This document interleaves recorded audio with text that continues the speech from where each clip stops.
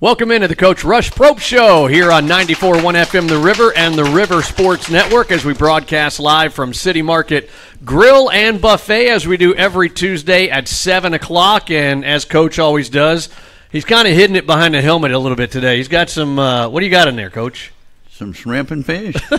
Drowned in ranch? Yeah, drowned in ranch again. Yep, oh yeah. Adam Stocks along with Lance Bowman, Coach Rush Propst. No visor, left the visor at the office. Yep. We get to see his practice here today. Yeah, I and guess so. appreciate everybody that came out as well here at City Market Grill and Buffet. We invite you to come out every time that we do this on Tuesdays. And students, by the way, eat for just $10. That includes a drink, and it's all you can eat, the buffet here. So, Coach, let's start off with the game at Eufaula. 46-32 was the final score. Just give us a synopsis of it, and then we've got some highlights that we're going to take a look at a little bit later. Well, there's where I swallowed my shrimp. Anyway, the difference in the game was the 14-point that we left on the field from the two fumbled kickoffs. I mean, if you don't turn the ball over on kickoffs inside the 15, then the game's pretty even. And I think, I hate to say it like this, but I'm just going to go ahead and say it. Usually in one-score games inside of 2 minutes, my record's pretty good. I mean, we've been really, really, really fortunate over the years to be able to run a 2-minute drill or a minute drill or whatever. Now, I have been beat. Cost me a state championship one time with 41 seconds to go. But more times than none, we're going to win most times if we got the ball last and we're down a score. So I felt pretty confident in what we'd done. There's a few things we had not shown. We'd shot a lot of bullets, there's no doubt about it, but we still had a few in the holster out of our zebra package that we'll talk about later on. But the two fumbles killed us. Man, that's the difference in the game, in my opinion. I mean, there's other things out there that beat us. But, one thing we did this week, and, I learned this a long time ago. Eddie Robinson, long-time coach at Grambling, coached 50 years. He's sitting in front of a high school clinic one time. It was a Nike clinic. And I was speaking at the clinic, and I was not speaking at the time, but I was in there listening to another high school speaker. I think the guy was Bobby Bentley from Burns, South Carolina. Bobby and I are good friends. And Eddie Robinson's on the front row with a notepad. And I went, so afterward, I went up to Coach Robinson and said, Coach, outside of Alonzo Staggs and Bear Bryant at the time, your wins are right there with them. And then he eventually went ahead of those guys, if you remember. And at the time, he already had the record. And I said, what could you learn 50 years of coaching? And he said, Coach Rush, he said, when you quit learning in this game, it's time to retire. And I've not stopped learning. And so, that I thought that was really impressive. I mean, one of the most impressive things I'd seen in maybe ever. Well, I go back to 1983, and a guy named Carl Madison, y'all don't know him, he's a very successful coach down in North Florida. And he made a statement one time, and this fits Pell City to the T. He said, you got to learn how to lose before you learn how to win. What he meant to say, what he was saying, because he would say that, but when he got into his talk, he'd say the why factor. Why are you losing games? And so you got to teach them why you're losing games first before they understand on how to win games. I think we assume sometimes as football coaches that kids know more than they really know. Because every Saturday, my kids, I've had Steph and I've raised 4 boys, 3 girls, and obviously John David's still playing. He's a junior, and they don't watch a lot of football. They play the Madden and they play the video games and they do the stuff they do. So there's things they just don't know why the game is lost. They don't study it like we do. So we did a clip this week called "The Good, the Bad, and the Ugly," except we reversed the role. We went ugly, bad, good. So on Sunday we sit down, and I repeat myself today because I do a podcast out of South Georgia. Every bunch of people listen to it, but I was saying the same thing to them down there today. I do it every Tuesday at noon. You put up the ugly, and you see it, and but here's the key to it. Like, okay, offensive linemen are in a room with the offensive line, and every week they've got their coach watching tape. And they're sitting there watching tape, and they go, "Malik, why did you not down block? Why did we not pass this off? Why did we miss the double team?" Well, that situation, those 5, 6, 7 linemen are in there, and they see that every week. So guess what? There's not as much peer pressure to that. There is a little bit embarrassment, when you're pointed out, especially if the coach is animated a little bit, which we do. But when you take the whole team, I took the whole team, and I set them down Sunday in front of a screen. I ran it for the most part. I let the coordinators come up and define some things. So now everybody on the team sees L.J. Berry fumble the ball. Everybody saw Marquise Bedford fumble the kickoff. Everybody saw Aldridge, the center, pass set when he should have been run blocking that got a tackle behind the line when we were driving to start the second half. So everybody sees the ugly stuff. So there's a lot more pressure because every coach sees it, every player sees it, everybody. So the pressure's enormous. And so that part, I think, really puts a player that messes up really bad, whether it's poor effort or poor technique or the fundamental of the, like we were too much reaching and grabbing on defense. We were not tackling very well, especially in the second half when we got tired. So they start to see that, and they start to click. Man, now I can see it. And you guess what? That wide receiver coach and that wide receiver sees why the DB, L.J. Berry, and J.J. gets beat on just deep balls. Deep balls, just run right by them. Why? Well, they're in zone coverage, and they're supposed to be 8 yards backpedaling, and they're peeking their eyes are somewhere they're not supposed to be. So now they've lost the technique of the position, and that guy just runs right by them. So everybody sees that. So we showed all the ugly, then we showed all the bad, and then we showed some good. Because, Lord, Caleb Gross had a career night. And, Kirby Smart texted this week and said, man, this kid's a real good player. And so if Kirby's saying it, trust me, and of course Hugh knows it too, but there's going to be more to know it too. So anyway, with all that being said, I thought today and yesterday our practices were better because of this. But again, it goes back to the catastrophic plays. It goes back to this. We are battling for consistency. That's what I said earlier today. We are battling because the guy asked me, Phil Jones said, Rush, what's your win total? Where do you want to be at the end of the year? And I said, well, when I was down there, we went 4-6 the first year.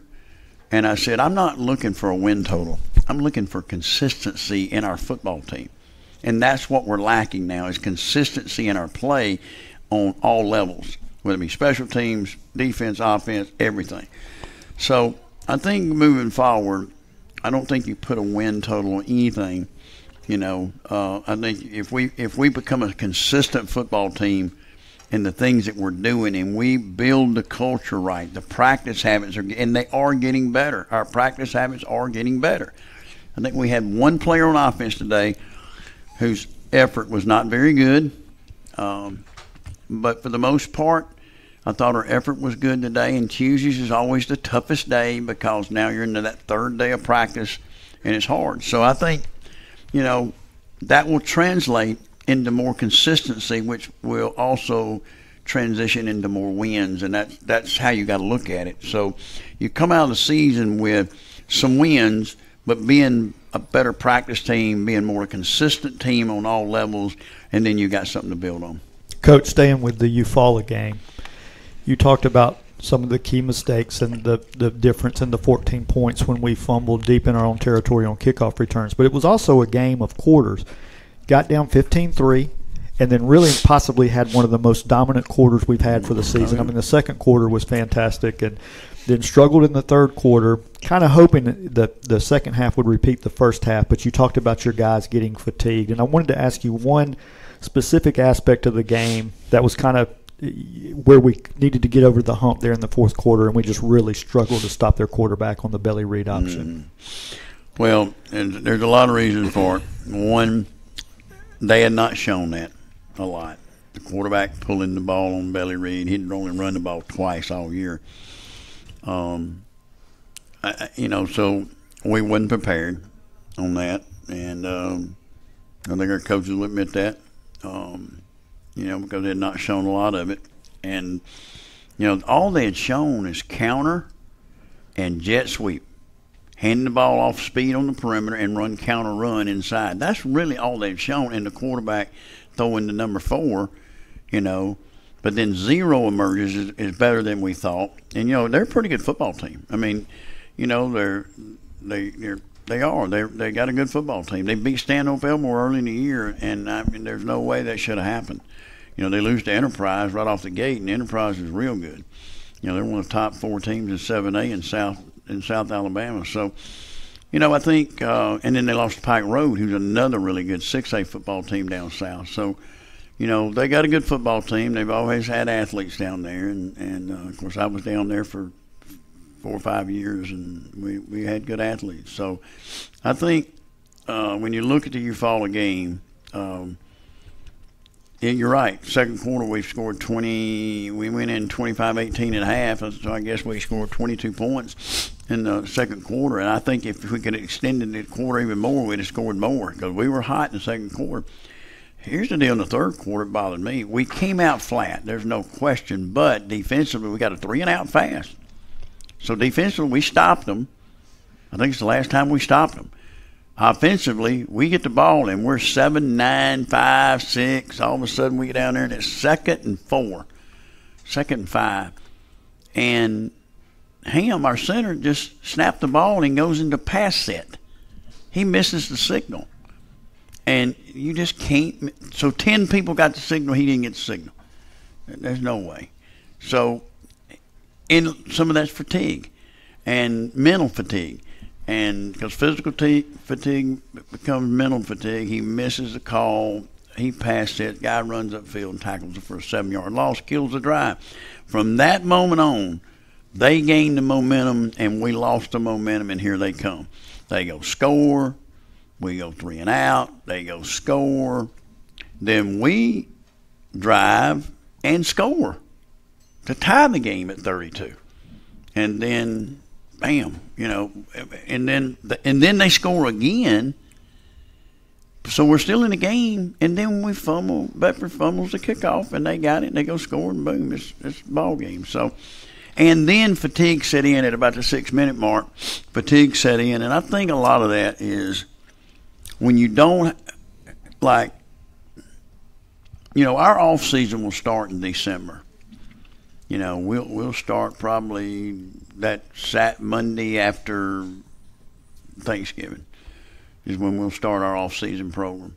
And so we'll get the month of December, January, February, March, April, leading into May. So we lost all that. We didn't have any of that. And so that's when you're getting stronger, you're learning the game of football, you're doing the things you got to do in the off season to become a better football team, from a conditioning standpoint. And then we lost spring practice. We had no spring practice.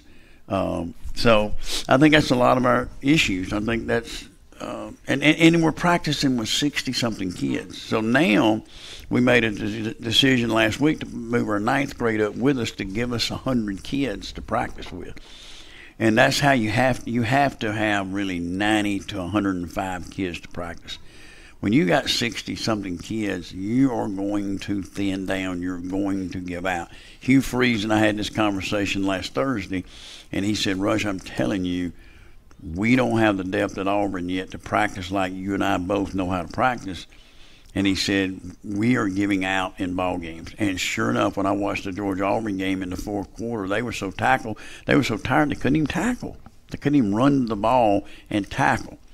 And I think there's a lot of merit to us too the same way. I just think you give out because now your bodies you're repping so much in practice and your bodies are wearing down, and because you've got to get to that level of execution, but then you're tired, and then as the game goes off, you can't substitute. We don't have. You need 7 to 8 linemen to substitute. Like Ham should be getting a full rested series in the first half, a full rested series in the second half. I think Lance Stevenson, I think the same way. I think it wouldn't hurt for Michael Snow to take one series off, or a Malik take one series off. But some of the big heavies need, and like D lineman wise, I mean, you can't expect those guys to play every series. So, we're playing with 2 linebackers. We don't have that. We don't have a number 2 unit, D linebacker unit yet. Our best probably linebackers after our 2 are freshmen. So, that's the issue we've got right now is our just true depth.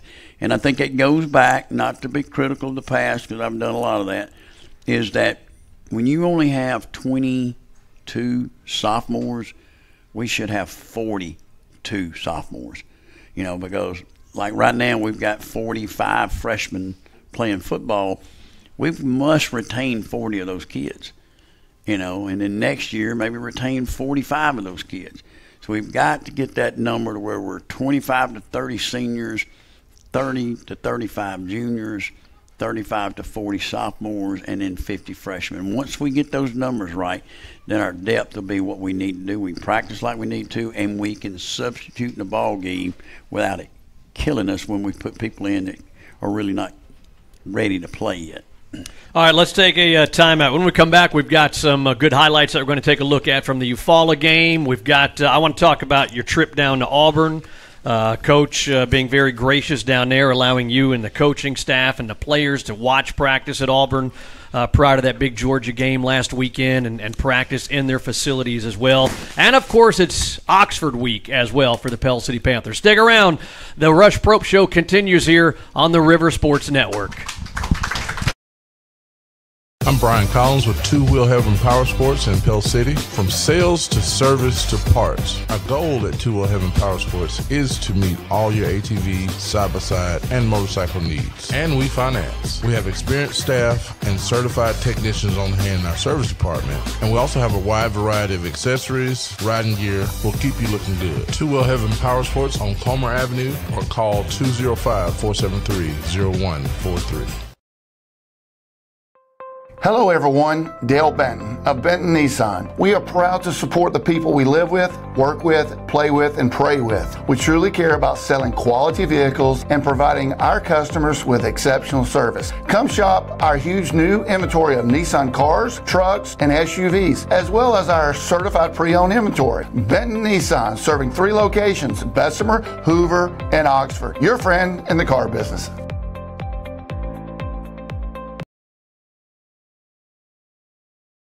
This is the sound of Frankenmuth Insurance hard at work. We protect so you can sleep and dream. Frankly speaking, insurance should be the last thing on your mind, which is good because it's the first thing on ours every day. Frankenmuth Insurance. It's game day, and from all of us at Bucks Island, from the Loft Tackle Store, from the team in service, from the team in parts, from the sales team, from the Bucks Island family, good luck and go get 'em, boys. Treating our customers the way we want to be treated since 1948. BucksIsland.com or call 1-800-I'm-READY. Let our team help you win on the water. Your exclusive Bobcat dealer for East Central Alabama is Bobcat of Gadsden, and they're a full-line Bobcat dealer for construction and agriculture. They specialize in parts, service, sales, and rentals. And right now, they have great financing rates. Bobcat of Gadsden, same-day delivery on rentals, factory-trained service technicians, and they're ready to serve you. Call 256-563-4001.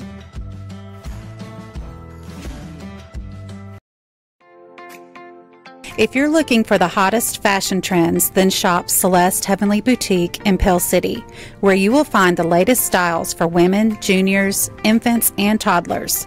And Celeste has great gift ideas for every occasion: jewelry and accessories, candles, household items, pet products, and more. New arrivals daily with shipping and free gift wrap available. Celeste Heavenly Boutique, a boutique for all generations. If you're thinking about buying your first home, then Coosa Valley Mortgage can help you unlock the door to home ownership with first-time home buyer programs that can put you in the home of your dreams. Conventional, FHA, USDA, VA, or construction perm options. We are a local family serving local families since 1996. Coosa Valley Mortgage, we've got you covered. Equal housing lender, NMLS 198757.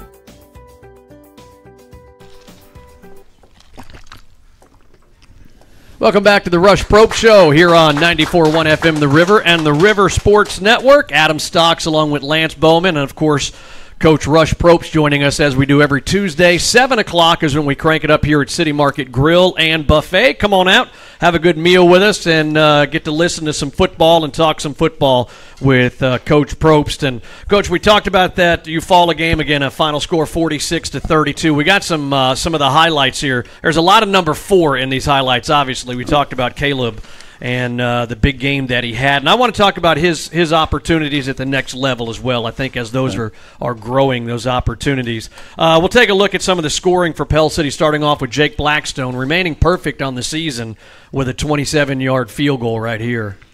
We had a good drive. We missed a touchdown. That's another on the bad plays. I mean, we got Caleb wide open on the play before this. Nikita, for some reason, tries to throw it and throws it right to the linebacker. He should have picked it, but he didn't. If he just all week long he'd been dumping it over there, and that should have been a touchdown. So we come away with 3 instead of 4. Should have came away with a touchdown right there. That was a mistake on our part. And then let's see, we've got the 55-yard touchdown pass. Gitman shook to Caleb Gross, and the PAT made it a 15-10 deficit for Pell City. Break this play down, and again, talk about Caleb in motion and how that benefits us. That's our zebra package out of 2-back. And we just throw the fast screen out there. John David made a good block. Landon Strong made a good block. It's just a fast screen. The thing about zebra means Z. He plays the Z position, so we put him in the backfield. It's hard to double him from there. So because he could go anywhere, and he can motion back across, or he could go in and out. So good block out of 2 guys right there, and Caleb just takes it and goes house on them. And it's a big play. It gets us back to close, and that we were very effective with the zebra package out of 2-back. Now there's other zebra packages, but that was our zebra package out of 2-back, out of like I said, our what we call blue and green. Let's see, right there. So it's 15-10 deficit after that 55-yard touchdown pass we just saw, and then they add a field goal, go up 18-10, and then we've got this nice pass right here, 70-yard pass. Gitman shook to Gross again on the evening. Same play that we had on the goal line that he didn't hit. He comes back the very next time and hits him. So we reloaded the play. Little gator look inside there where we just crisscross it, and John David goes out and stutters, runs corner, or he runs corner. Caleb comes out, stutters. As you can see, you can't see that. He stutters, and he hits him right down the middle versus too high.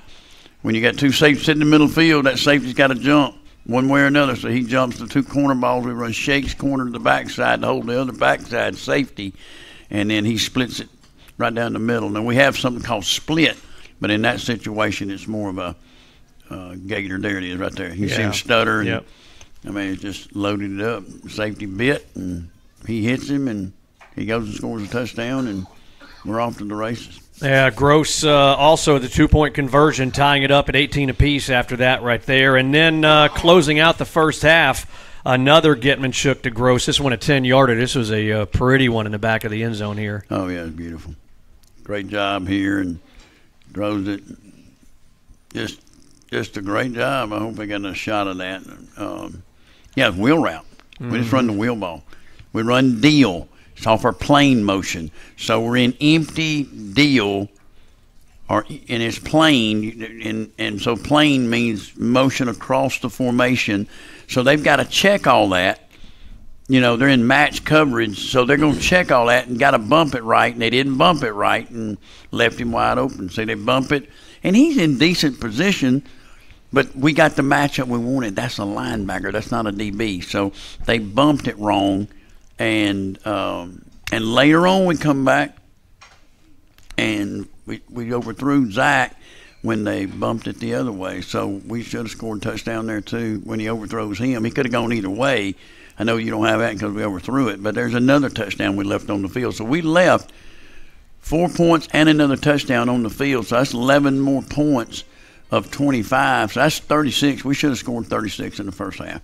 So we go into the locker room, Pell City up 25-18, and going into the locker room, you were talking with the Senator, Lance Bell, on the sidelines there, and you said the next 6 minutes in the third quarter is going to be crucial. And you alluded to it earlier. We came out defensively. We stoned them right there, got the ball back, and just didn't work out well. So those 6 minutes, break those 6 minutes down for us before we look at one more highlight here, a couple more highlights, but break those 6 minutes down. 2.5 minutes into it, 2:15 into it, we got to stop. So we do exactly what the defense, what we talked about at halftime. So now we get the ball, we drive. We've taken about 2 minutes off the clock, so 4 minutes into it, and we're driving, and all of a sudden a catastrophic mistake, and they blow us up in the backfield. We lose. We end up having to punt the football. So now the momentum completely switches. So think about this. We hit the first touchdown. We hit the second touchdown. We're up 36-18 and a half. We come back and we don't do this, and we drive down. We're at 43, 43-18 pretty quick. If we do what we're supposed to do. Now they playing catch-up, so it takes them the ability to run the football with a quarterback is completely taken away. Just 3 plays. The Getman-Shook mistake, although he had some good plays and played a really good game, you take those 11 points and leave them out there and don't cash in, allowed them to be in striking distance where now they can throw or they can run the little zone read, the little read play in there with the quarterback and continue to run the football, and then it stretches thin. So that's why the first 6 minutes are so crucial. Here's the deal, too. High school football is different than college football. You only got 48 minutes. So, you got to squeeze it every second you can, and know that every possession is crucial, every play is crucial, and you have to maximize your effort during that capsule of time of making sure it can't be my bad or we'll get it the next time and all that kind of stuff. We have to execute, and we got to do a better job of executing because we had a really good plan now. We really did, especially offensively. I think we ended up with 388 yards offense, and we should have had about 450. So Eufaula scores twice in the third. They take the lead 32-25, and then our final score here, another touchdown, 4th touchdown run. We needed less than a yard on this one, and got the big boys out there, and it just squirts out for a 30-yard touchdown run. Push. This is the push play that you see the Eagles with, and you get Hunter and Jalen in there, and it worked, and Caleb Strong, and he pushes through there, and a rugby style. That's just rugby style. Just big heavies blowing them out. And, we did it again, and we jump off sides. And that cost us a possession too. So we lean, and they get us for leaning. So, again, a mistake that you just can't have right there. Coach, the highlights were a Caleb Gross show, and I know Adam's going to ask you a similar question. I'm going to phrase it this way. You've turned out a lot of college players over your career. And one of the things that I've noticed is that guys can play at the college level, but that's multi-layered. You can have a small college player, you can have an FCS player, you can have an FBS player, and then you could have an SEC Power 5 type guy. No doubt. Talk about what it takes to make it all the way to the top of that group. Some of it's just God-gifted ability. Well, I've had 3 5-star players in my career, which is not a lot. Chad Jackson, Kerry Murphy, a D lineman, parade All-American. John Parker was a parade All-American, but he was a 4-star. J.J. Peterson, linebacker in Colquitt, was a phenomenal athlete. Had more. Saban ranked him the second best defensive prospect he'd ever graded out. And I think that you have a special talent with kids, but they have to develop. Caleb Gross has tremendous talent, but he's not been in a really good off-season program. He's not been in any kind of speed enhancement development. He's not been in any kind of polish to where he's perfected his routes or perfected his ability to play the Wildcat quarterback spot. So I think what Bill Clark and I was talking about today, he's a kid that I think may be more valuable to somebody that jumps on him, because they're going to say, well, golly, Rush ain't been there but 4 months. So we're not getting a finished product here. We're getting a kid who needs more development, but he has great potential. I think he's definitely an SEC guy. We had 13 catches for 238 yards and 3 touchdowns, and then he ran for 1. 3 touchdown passes, and he ran for 1. He's also a 6'6" high jumper, and that shows you a little bit about his explosiveness. And he's one of the strongest kids on our team, if not the strongest, pound for pound. So I think that you'll see him play in the SEC. I think somebody will pull it late. The problem is that, like you told me on Thursday, they've already got in their mind who they want. Like, they brought in all their 18 commitments for the Georgia game, and they brought in about 12 players that already committed to other schools. And, 2 of them from school that I came from at Colquitt that have committed to Georgia, Nia Carr and the 4-star receiver and the 5-star tight end. His name slipped me. I'm going to have to get my wife to help me with the name, but I think it's a college coach right there. So his ability as a football player is only going to get better, and I think he's not the only one. I think Mike Snow is another one that I think has tremendous ability that we'll get there. I think there's others on our football team. Hunter Otwell, L.J. Berry. Definitely Hunter Otwell and L.J. Berry will sign. Don't know what level yet, but they're definitely going to sign. And then you throw in on offense, it's going to be Caleb Bedford. I think Snow for sure. Molin's a good possibility. And Aldridge and Stevenson could too. I think Lance could too. It may not be at a high, maybe NAIA level. Like you just talked about, it may be a lower level, but it's still money paid for. My son was heading to Graceland, Iowa, in an NAIA school that takes $42,000 to go to school there, and they were going to give him about $37,000 or $38,000 to go to school, and then all of a sudden West Georgia dropped the scholarship on him, a week before signing date. So less than a week.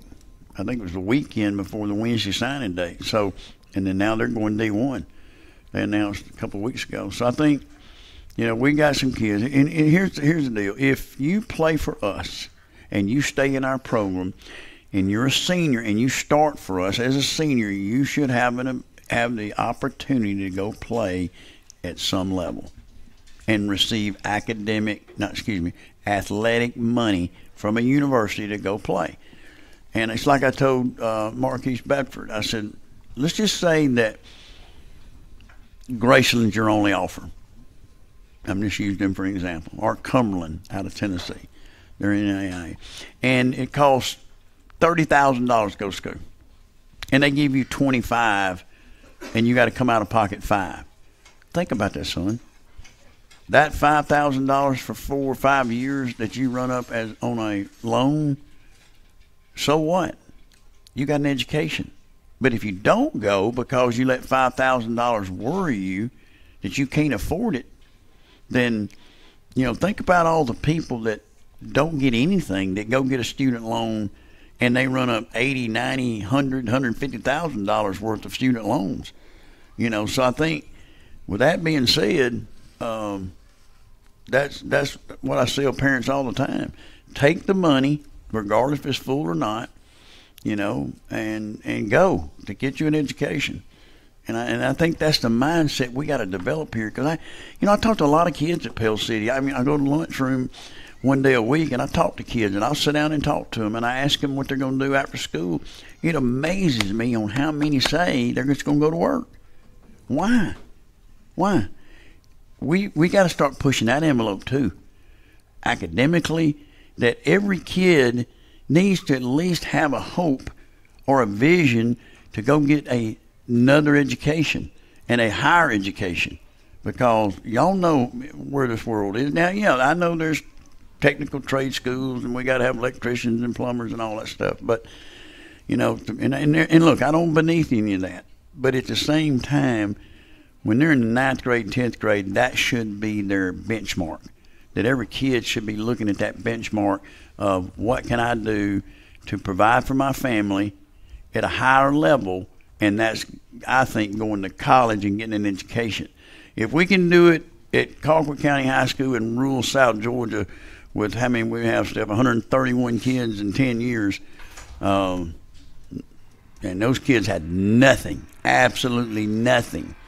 And they went, and they would go down there and take a loan out, and if they went to a Cumberland or one of those schools, you know, I know we had a ton of them that went on to play in the SEC and the ACC and Big Ten and everywhere else. But I just pushed that. I mean, I think where Steph and I've been most proud is we had a 6-year run that every senior signed. Every senior on our football team that played for us, if they started, they signed. And you're signing 21, 19, 18, 20 every year. And when you sit up in front of that dang cafeteria like we had, and there's all the parents, the grandparents, and tears are rolling down grandparents and mothers' eyes, and I'd say 85 to 90% of them are first-generation college students, that's better to me than winning a state championship. I ain't going to lie to you. That signing day for those kids to see that, and the parents crying, grandparents crying, and their first generation, to me, that's the reason you coach football, and that's the reason you're in education, is to push your kids to the highest of limits, and I think we have to. That's part of our mission here too. The Rush Propst Show continues. We're going to take a quick timeout. We've got a really good segment coming up. Lance will tell you about it here in a second. Still want to talk Florida and Georgia. A lot of news on NIL there. I want to get your thoughts on that. Do you see it on the horizon here in Alabama? We'll talk about that coming up. I do want to talk about you guys going down to Auburn and what you guys were able to do and see and experience down there as well. But as we do here during the Rush Propst Show, Lance, I know you've got a really cool segment, Panther Legends. Who we got it on this week? Yeah, we're going to talk about Ken Rowe, and he's, each week I think, man, this is my favorite story yet, but Ken Rowe is one of those guys that comes from the opposite end of the spectrum.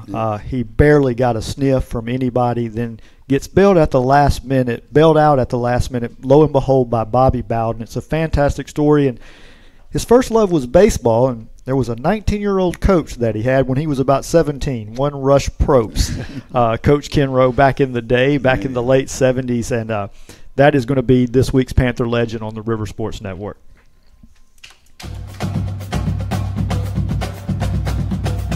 Ken Rowe became a starter for Pell City during his sophomore season in 1977 and started every game for the remainder of his Panther career. A team captain and all-state linebacker during his senior season, Rowe led the 1979 Pell City defense to a regional championship and a state playoff berth.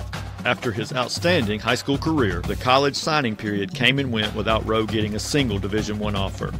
However, legendary Florida State head coach Bobby Bowden had lost out on some key recruits and found himself with available scholarship. Bowden called up Pell City coach Pete Rich a few days before the start of the 1980 practices and offered Rowe a scholarship, adding, "I knew that any kid that played for Pete Rich had to be tough." Ken made the drive to Tallahassee, where he soon realized FSU's linebacker coach Gene McDowell was in disbelief that the undersized Rowe was a part of his linebacker group. McDowell banished the freshman to the scout team and even told Ken that he would never play a down at FSU. For his part, Rowe was growing more homesick by the day, and it took a conversation with his dad to keep him from driving back to Pell City. Ultimately, Coach McDowell had to concede that Bobby Bowden just had a special sense about players and that he had been right about Rowe. Early into his sophomore year, Ken wasn't just starting for the Noles, but the devastating hitter racked up 20 tackles against Nebraska. He would go on to eclipse the 20-tackle mark again with 23 stops against Pittsburgh and a career-high 24 tackles against the Miami Hurricanes. And by his junior season, McDowell said Rowe was the best tackling linebacker he had ever coached at FSU. Rowe finished his Seminole career with almost 300 tackles during his final 2 seasons, and even though it has been 40 years since his last game for the Garnet and Gold, Ken Rowe is still ranked 7th all-time in tackles for Florida State University.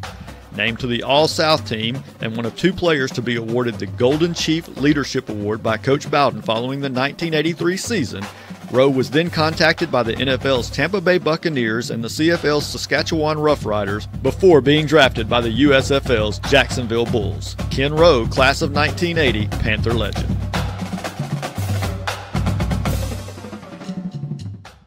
Let Griffin Laser Engraving help you with all of your custom laser engraving needs, powder coating, and UV color printing. And Griffin Laser Engraving is your local authorized Yeti dealer, where you can find everything Yeti. Stop by our showroom on Highway 78 in Lincoln and see our great selection of Yeti products, Abaco sunglasses, custom trophies, awards, gift ideas, and more. Griffin Laser Engraving. We make it the way you want it.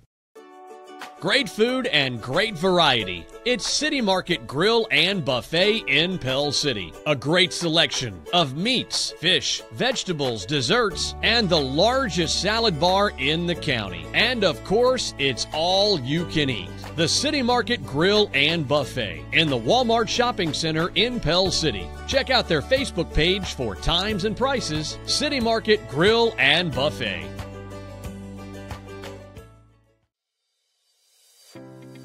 Hello everyone, this is Brent Bunton from Holly Automotive in Pell City, Alabama. We are a family-owned and operated local independent dealership. We have local credit union financing available, and we also offer extended warranties. And we also have Carfax report on every vehicle. If you're in the market to buy, sell, or trade, please come see me, Brent Bunton, at Holly Automotive on the corner of Florida Road and Old Coast City Road. Be sure to like and follow our Holly Automotive page on Facebook.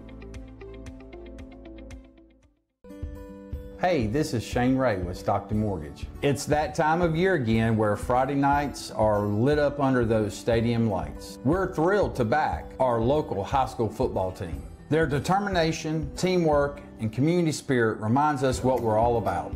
We're not just here to help you finance your home. We're here to invest in our future, our community, our teams, and our children. So let's gear up and show our unwavering support and cheer on the Panthers this season. Jefferson State is the best choice for my education. You can get a jump start on college by completing college credit while still in high school. Or get an associate degree in one of Jeff State's high-demand career programs and start earning great pay right away. How about saving thousands in tuition by starting at Jefferson State, then transferring to a 4-year university? And with online classes and 4 convenient campuses, I can earn a degree around my schedule. Find your place at Jefferson State. Registration going on now. The Ark Family Restaurant has been a fixture in St. Clair County for the past 93 years. Starting out on a barge in 1930, the Ark has been in its current location since 1955, bringing you the best U.S. farm-raised catfish anywhere, plus delicious shrimp, steaks, and a whole lot more. Stop by the world-famous Ark Family Restaurant on Highway 78 in Riverside and experience the tradition for yourself. The Ark Family Restaurant, where generations and traditions meet. When you're a Win South customer, we're with you all the time. Through the workday, into game day, dinner time, all the time. So now is the time to choose Win South. We're with you. Convenience, security, service. It's what we do. Win South. We own it. Back here on the Rush Propst Show as we broadcast here on this Tuesday live at City Market Grill and Buffet. Adam Stocks along with Lance Bowman and, of course, Coach Rush Propst as we talked about the game at Eufaula. We got Oxford coming up, and it is going to be a heck of a football game. Oxford coming off of their first loss of the season, going out of conference or out of region this past Friday like we did as well. Coach, before we move on to that in this last segment, talk a little bit about the hospitality and just the coolness factor of you and the coaching staff and the players being able to go down early and experience everything you did at Auburn. And for those who might not be aware, just talk about what Coach Freeze did and offered you guys down there. Well, before I do, let me say something that I failed to mention last week, and I don't know if anybody knows this, but Mike Tice, who died a few months back, I want to mention him because he was Mike Tice was a friend of mine, and I was a young coach when he was coaching here at Pell City, and he took me under his wing a little bit, and I always like to tell stories about people that really. Robert Heron was a huge mentor for me at Oxford, the head coach there that won several state titles, but Mike Tice, we were at Asheville. We'd just been an 0-10 season, and I was an assistant coach. And I remember sitting and meeting with him and talking with him and him telling me about just being a football coach. And we also came down here and designed our field house after the field house had been built here. You know, we took that plan and built it at Asheville.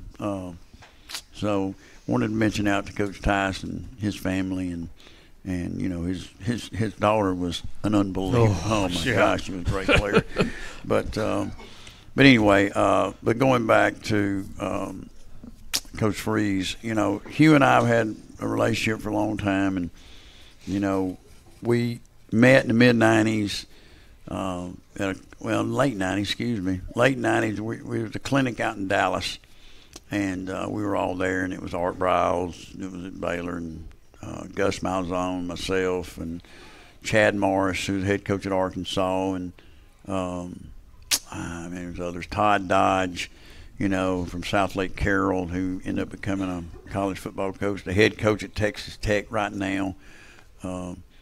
He was in that deal, and there were about 8 of us, and we'd get together and talk football. And, you know, but Hugh and I became friends, and we've kept a decent relationship over the years, and he recruited one of my players at Colquitt at Ole Miss, and you know, Hugh's a good football coach.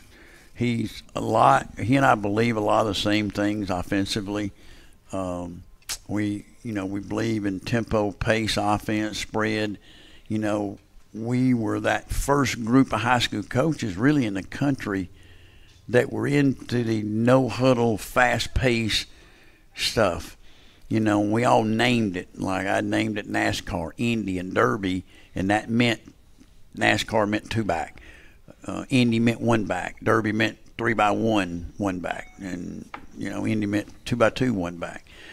You know, and we always shared ideas. So, you know, we've stayed in touch. You know, he and I both been through trials and tribulations, and we sort of kept up through all those times too. And I hope nothing but the best for him at Auburn. I think he's going to get Auburn turned around. I do. He's recruiting at a high level. He's innovative. He thinks outside the box. I think Auburn has been sort of too conservative in their thought process. Now they got Hugh in there, and he'll think outside the box, and the administration now has bought into his thinking. You know, they spent a pretty penny, as Lance can tell you, man. That facility we saw down there is unbelievable what they have. And, you know, for those kids and how they take care of the athletes at Auburn. So, but I do appreciate him allowing us to watch them practice. I thought it was great for our kids to watch Auburn practice. You know, our kids' eyes were pretty opened up, and how fast it was and how big some of the players are. And I even told some of our players, I said, they're not big yet. They haven't got the really big players in there yet. But, you know, where Auburn's a little bit deficient, and Hugh even said this, is their O-line and D-line is not to where they need to be in the SEC. You know, so when you compare to Alabama and Georgia and LSU and even Ole Miss now and some of that stuff, you know, I think, you know, he's got a ways to go, but he's getting there. And but we do appreciate him giving that. And I think being able to work out in their facility and just being around that atmosphere, I appreciate him for it. And I've texted him and since we've been down there, and we've texted since the ball game, since the Georgia game, and he knew what he was getting into Saturday. He wasn't going to back down from it. You know, similar to our situation coming Friday night. You know, he knew Georgia's a really good football team. I know Oxford's a really good football team. But, you know, you get the best plan, you put it in, and, you know, you got to go execute and see what happens. And, you know, I hope we play as well as Auburn played Georgia is what I'm hoping, you know, because I thought they played them really well. And it was hard for, you know, me and Steph sitting there watching it. We're pulling for Auburn, obviously, and Coach Freeze, but then we're pulling for one of our players, Dejon Edwards, starting running back for Georgia, is our guy. And we raised that kid from way down. And, you know, he's a great kid. You know, was not highly recruited out of high school, to be honest with you. You know, Georgia, sort of like Caleb. I mean, you could be a late pull right there. So Dale McGee trusted me and Kirby trusted me on it, and it's worked out for them. And him both, but I hopefully, you know, and it's good to have somebody like Freeze, and he understands what I'm going through. I understand a little bit about what he's going through at Auburn. Although it's a different level, it's still the same. In a lot of different ways, it's still the same. So we talk, and we'll continue to talk, and I'll go down in the off season. We'll sit down and get on the board and talk football and talk about building a program and, you know, talk about offensive, innovative things that keep you. And I've always done that. I mean, that's what January and February is about. You sit down and go in the think tank and you figure out what the beauty of high school.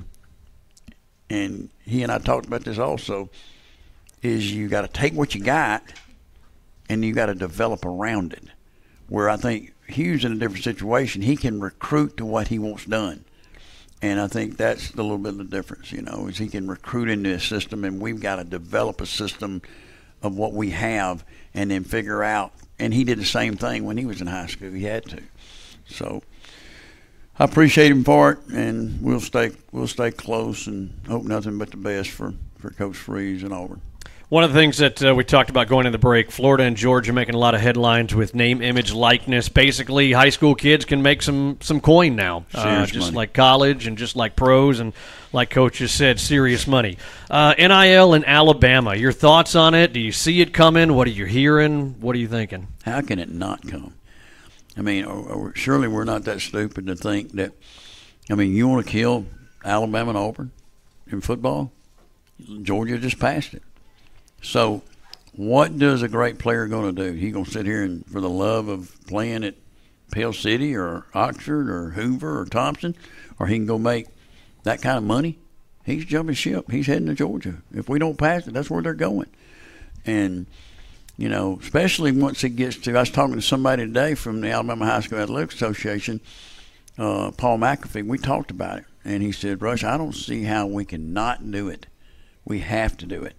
And, you know, because you got all these states around us doing it. You know, I think now that Georgia's passed it, I think the only one that hadn't passed it is, you know, South Carolina, Mississippi, Alabama, maybe Kentucky or Tennessee, you know, but Louisiana's passed it. And so I'll give you an example. Juju, the quarterback from Carrollton. So it passed whenever it passed. Within 24 hours, Juju, which is a really good player, is going to have a camp next year at Carrollton where he's going to be paid $60,000 to run a quarterback camp. And the kid's only going to be – he's a 10th grader right now. He's going to be a junior next year. And there's also vehicles and, all that kind of stuff that'll be legal. He's got Arch Manning coming to his camp. Joey King's the head coach there, a good friend of mine. So, look, you can be old-fashioned and fight it all you want to, but at the end of the day, it's like school choice. I mean, things are there's change coming. And so I got no problem with it. And I think for our state, we better be what other states are doing close by, or we're going to lose quality players now. There won't be a 5-star or 4-star stay in this state. So guess what? If you're Nick Saban at Alabama or Hugh Freeze at Auburn, and you got to recruit, and you just lost 5 4-stars, and they go to Atlanta because they can get an NIL deal, and now you got to go to Atlanta to recruit them instead of going in your backyard. I mean, it's crazy. I mean, if Kirby gets his grips on them over there, I mean, it's going to be hard to turn them right back to come here. I can tell you that right now.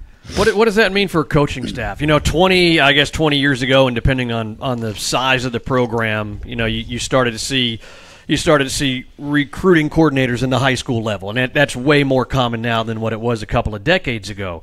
Do you anticipate an NIL director at a high school now? I mean, who guides these kids? Are agents coming in? I mean, how does this thing unfold? I think now an experienced, you're going to have somebody at your school, whether it be the coach or an AD or someone, an administrator is going to have some experience in that. If you don't, none of us are going to have experience, so we're going to have to learn on the run and on the fly to make sure that we're doing it right. But I don't see how it stops. I mean, I think that it's, but I think you're going to have people that know what they're doing it. You know what I mean? To make sure the kid's getting what he can get and how that's divvied up and how it's done, and but it's going to be the same thing with Alabama. How did the players handle Bryce getting $3.5 million where the other kid's getting $50,000? I was talking to, Lance can tell you, I was talking to the quarterback, Robbie Ashford, and Robbie was telling me, he said, it's just different, Coach. He said, here I am, a $4,000 a month guy, which is roughly the $50,000 he's talking about, and then quarterback Michigan State comes in, he's making a lot of money. I won't quote exactly what he's making, but it's a lot. More than $4,000. A lot more than $4,000. So, and I think it's tough on the coaches because you going to play the guy that the booster's giving you that money for 3 years versus are they going to ask that question, well, why are you playing the $4,000 guy when I'm giving you this money? So there's a lot to that now. I mean, so there's going to be a juggling act, and we've all heard Coach Saban talk about he's not happy. He's not happy about all this stuff. Needs to be some rails put on it, and I just don't see no rails being put on it. I mean, maybe there will be. How far away is it in the state of Alabama, you think? I better be not more than a year. If Georgia's passed it, we better be very, very, very proactive and doing something, or we're going to lose some quality players in this state. Because you're not going to have to worry about, as me and Paul talked about today, you're not going to have to worry about IMG. You're not going to have to worry about Gulf Shores coming and getting you players now. Mm-hmm. They're going to be coming. There's a ton of schools in Georgia that has the ability to do it, and as my wife can tell you, there's a lot of multi-million-dollar farmers in South Georgia. And, when you start spreading that money, living in those areas are a lot better when you're making that kind of money. So I think it's going to have to be coming pretty quick if everybody around us passes it.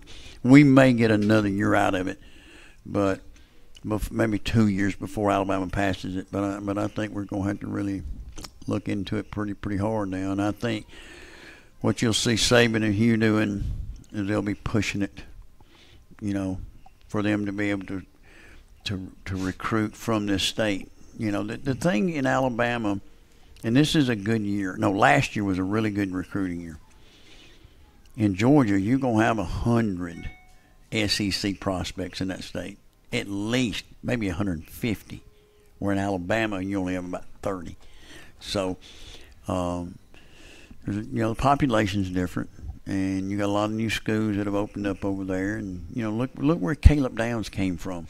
Caleb Downs' school was not even a school 10 years ago. Mill Creek wasn't even a high school when I first moved over there. Collins Hill with Travis Hunter. I mean, those, Archer, Denmark. These schools are popping up, and they're not just small schools. They're schools of 2,300. And so the population means there's more players. Now you add the NIL to it, and the money starts to flow. And in facilities, you're going to lose players. There's no question. I've asked a particular player, or a coach of a particular player, and he told me that if something doesn't happen, he'll lose that player. Parents have already told him that they're going to go where the money is. Coach, as we wrap up here, and again, if you don't make the live version on Tuesdays, we take it in its entirety, put it in the pregame show as that starts on 5:30 on Fridays. As we wrap up, I'll let you kind of have the mic. I know you wanted to talk about the Foote brothers too, right? Yeah, I did. Dale and David Foote came in Sunday morning for our devotion, and let me tell you something. You had to dry on that deal, then you don't have much of a soul. But those two men did a great job with our devotion and talked about perseverance. They talked about, of course, we know his struggles with throat cancer, and his brother being a pastor at the same church for 28 and a half years. And but you never know it. He works in our lunchroom for $14,000 a year. And he's got the greatest attitude. Now, he's a world-renowned artist and all that kind of stuff, but he is a wonderful human being. Both of them are. And I coach both of them in baseball.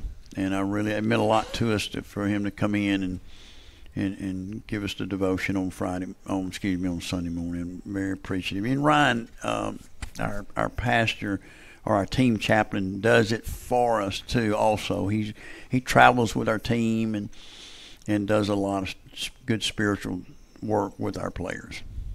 Well, speaking of traveling with the team, we had a great turnout, I thought, for the long drive home after the game at Eufaula. Shorter drive, another one on the road at Oxford. I know you'd love to see a lot of fannies in those seats over there. No doubt. I hope our crowd can really need the same type of crowd we had at Moody, to be honest with you. Mm-hmm. Oxford and Pell City has been a rivalry, and I mean, obviously, for it to continue a rivalry, we're going to have to win. It's been since 2012, since David Shores beat them in 2012, since the last time. I guess it's 11 years ago. Mm-hmm. So, I think Oxford's got a good football team there. The quarterback's a move in from Bremen, Bowden, Georgia. He brought a receiver with him, and and some other guys, key guys that moved in. Now, they did lose the stud 5-star, 4-star linebacker that went to Gulf Shores. It hurt them, But they're playing. Here's the sad part about Oxford.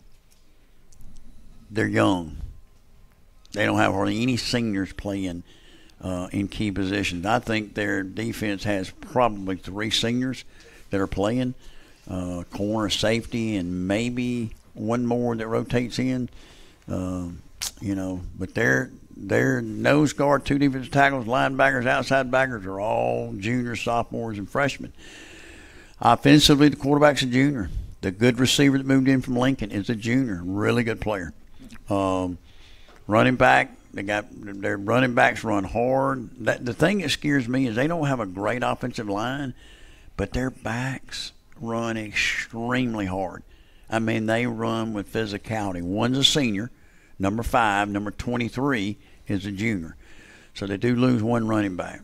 But they got the bulk of their receiving core back. So, they're going to be good again next year. And a lot of people in Oxford will tell you that 24 will be their banner year. So, and they're good. They got a good football team this year. So, I mean, they're not as. I don't think they're where Clay Chalfle is, but they're good. They got a good team, and they got some really good athletes. So, we got our work cut out. We're gonna have to play a perfect game to have a chance to stay in the game, and so that's the thing I've challenged our players with is look. We're going to have to play near perfect to be able to play in this game on the road. So it'll be an interesting night in Oxford, and I think we've got a good plan again. Hopefully we can get some defensive guys back tomorrow to practice a little bit. We've got a couple of guys that are not practicing that are injured that are, hopefully they can play. If not, then it is going to be a long night. So we get those guys back. One of them will be a game time decision. We should know a little bit more about the other two tomorrow and by Thursday. So hopefully we get those guys back and give us enough people to withstand that. So, but I hope our crowd comes out and pulls hard for us and shows great support, and we're going to give it our best effort and go play and see where we are. Awesome. Hopefully we'll see you over there right down I-20, a little bit east of here. The Pell City Panthers, 7 o'clock kickoff, taking on the Oxford Yellow Jackets and a couple of home games after that, back home for a little bit. So let's take care of some business over there at Oxford. And like Coach said, last time we beat them, it's been a while ago. Rock Thomas was on that team, and that was a heck of a player right there. Yeah, but we sent them home with that L. All right, come out and follow the Panthers again at Oxford this Friday. Kickoff is 7 o'clock. Thanks, as always, to Coach Rush Propst for joining us here at City Market Grill and Buffet, Lance Bowman, and thanks to everybody who came out and supported the Coach's Show as well. We got kickoff. If you're watching the rebroadcast on Friday, we got kickoff coming up here in just a couple of minutes. Thanks so much for watching the Rush Propst Show here on the River Sports Network. Go Panthers.